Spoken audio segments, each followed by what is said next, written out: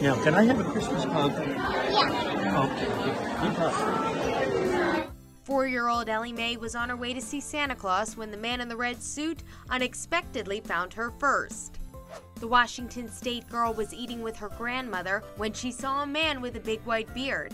He came over to her table, took out a picture of a reindeer, and asked if she could help find the animal. Once she had eaten all her vegetables, of course.